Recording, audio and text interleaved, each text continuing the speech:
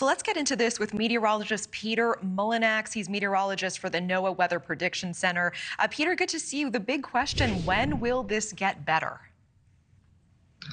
Thanks for having me this afternoon. We're going to end up seeing things gradually get better as we get closer to the weekend, but we're still going to be having this big storm system revolving around New England and into southeast Canada. That's going to end up still drawing some of that smoke from the Canadian wildfires down into parts of the Great Lakes, down into the mid-Atlantic.